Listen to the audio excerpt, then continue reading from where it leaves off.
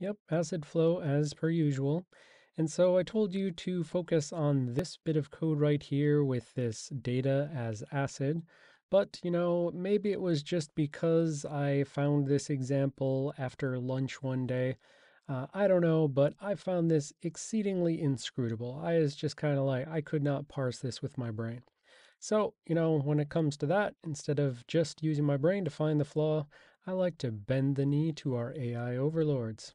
So I asked ChatGPT, what is the interpretation of this code? scanf vdata %127 blah blah blah. And it came back with extremely helpful results. Code uses scanf function to extract two strings from a character array vdata. Format string specifies how to parse it, and this %127 and square brackets, caret, comma, square brackets specifies to read up to 127 characters or until a comma is encountered, whichever comes first. Store the results in var name. The carets comma means to match any character that is not a comma, so that's exclude. Of course, you could have gotten that from the man page. You just go read the manual for scanf, and it says that kind of stuff there, but it's much more complicated, and then you don't have this nice specificity that's given here. The comma then in the format specifier says match exactly a comma after, either we've already matched on this or we've, gotten 127 characters. It expects a comma immediately after if you, provided the maximum 127. And then the %127s specifies to read up to 127 characters or until a white space character is encountered, whichever comes first, and store the results in var val. So great, that's extremely helpful. And then just because I saw that this scanf was in an if statement, what does the return value of scanf signify? Return value signifies the number of input items that successfully matched and assigned. So, if you might just guess, oh, it's the number of characters matched or something like that. No, it's the number of format specifiers that were matched. It returns the number of input items successfully assigned, which can be fewer than the number of format specifiers provided. For example, if the format string has 2% deformat specifiers, but only one integer can be successfully read and assigned, the return value of scanf will be 1. No input items can be matched and assigned. It returns 0. Thanks, AI overlords. I, for one, welcome our new AI overlords. But just in case, because you never know whether ChatGPT's pulling your leg or giving you accurate information, I did decide to just pull out just that little bit and throw it into a test program and see exactly how it behaves. So here I substituted my argv1 for what would have been that v data, and you can see that I used little Python things to basically take Python and print out 256 A's, a comma, and then 256 A's. And this is what I got. It said var name and then this, but that doesn't quite look like 256. So that's actually just, 127 A's, and then var val is set to nothing. Okay, but let's get back to the code. But first, check this out. I could have been using an acid Erlenmeyer flask this whole time. I just accidentally found this. Facepalm, Tweety birds, moving on. Okay, so the local variables here, we said data is acid. Then we've got this giant buffer temp, and that's a nice uninitialized stack buffer you got there. Be a shame if anything were to leak from it. And we've got some other uninitialized variables. We've got varname and varval, which are initialized to an empty string, so that's good. Then we've got data tainting this telnet data. And data here, I don't even know if that's Docker controlled con. I didn't look into it because it's not relevant to the bug. Okay, so moving on, you would have seen that curl has its own little snprintf called msnprintf, which I'm going to go ahead and assume stands for magic because some of these values that it's interpolating to the %c are non-ASCII values like this. This is 255. So normally 255 would not interpolate into anything valid with a normal snprintf. So clearly they just want to, make sure that bytes go over the wire to telnet exactly as they specify. So this is going to take 4 bytes and it's going to fill it in at the beginning of temp. And so now temp is semi-uninitialized. It's got 4 bytes initialized, but the rest of it is uninitialized. Length is increased, but is set to 4 because it was 0 because this was starting at the beginning. So now there's 4 bytes in temp. And so length is tracking how much data is in temp. Then we've got a for loop, and this is going to loop however many times there were arguments, -t type arguments passed into curl. So it's going to happen multiple times, but let's just consider a single one to start with. So this data right here is the ACID data of the actual string. And so string length over whatever's passed in, going to be put into temp length. And so that then is used with length plus temp length is that less than size of temp minus 6, which is the 2048 minus 6. So this effectively is a SASE value. It's not fully attacker controlled. They can't make it bigger than temp minus 6 or really temp minus 10 at the end of the day. So that's going to be the thing from stopping them from going out of bounds. Now we get to that scanf, and now we know that that's interpreted as 127 up to 127 characters, excluding commas, followed by a comma, followed by up to 127 characters, followed by a white space. Or not followed by, but if there is a white space, then it would stop there. So what if this vdata was a simple empty string? Well, empty string would get a string length of 0, and then that's +1 temp length. It would go in here, it would do the scanf, but essentially nothing would match. These var name and var val would not be filled in, and so it would skip this entire if because this would return 0, and then it would go down to the code below. So in a nutshell, scanf returns 0, length is not incremented because it never got into this if, and only 6 bytes of non-ACID data are sent, 4 from up here, and then 2 from down here. What if instead vdata was the example I gave you of foo, comma, 4a's?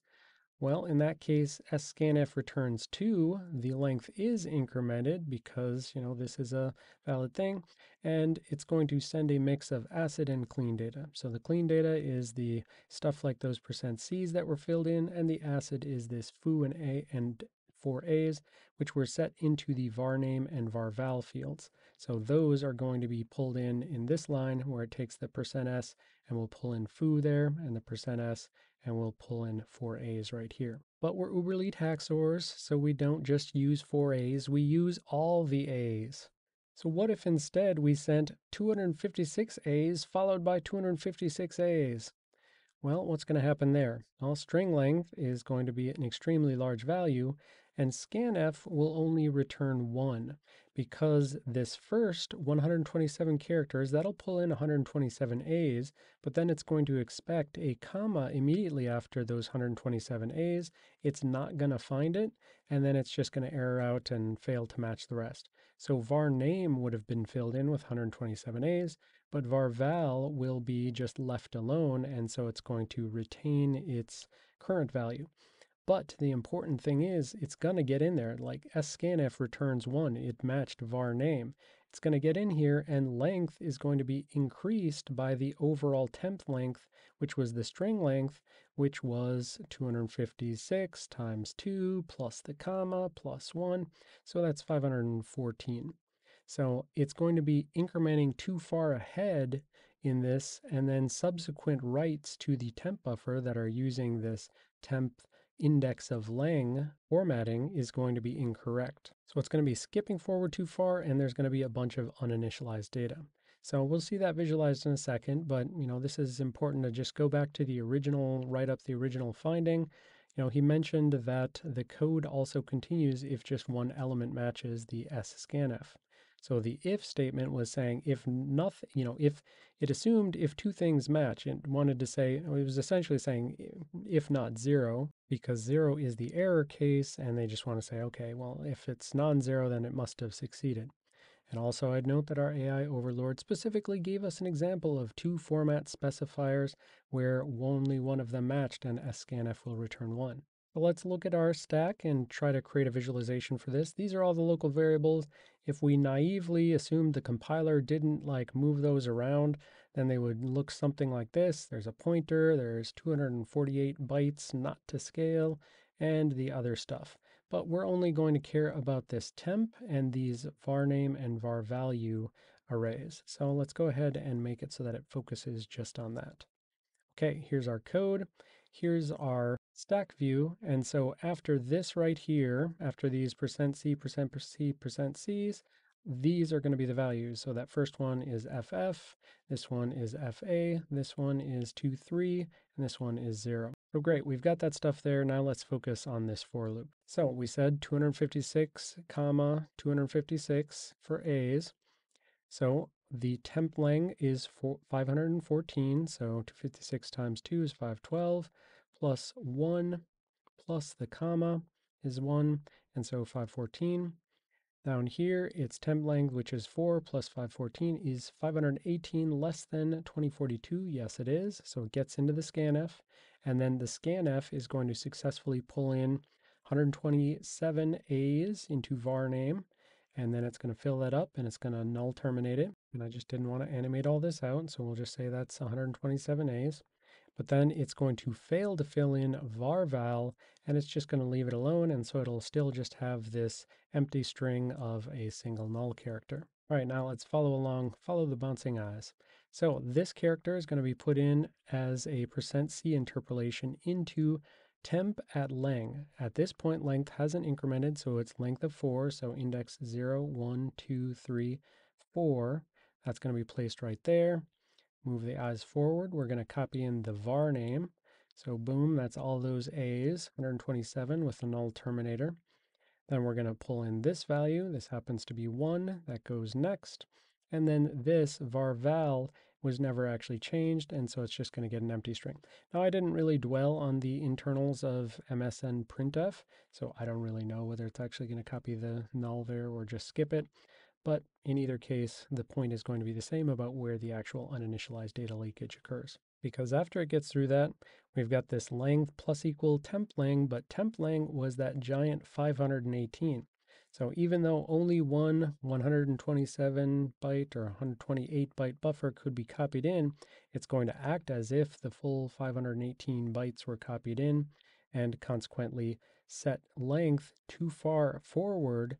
And then down here, temp of len is using len as an index into temp, and that means that these interpolations are going to occur somewhere randomly up here. Well, not randomly, just somewhere displaced up here. I randomly chose where to place it on my diagram. We've moved forward too far, and now there's this big gap of uninitialized space that is ultimately going to be used in the writing out over the network. Again, this is a for loop of many possible telnet-t type options. Therefore, if we ran through this one more time, we would get another instance like this, FF, FA, 23, blah, blah, blah, a bunch of A's, and then another big gap followed by those terminating characters. So all of this is going to go out over the network with these uninitialized stack data from the temp buffer included.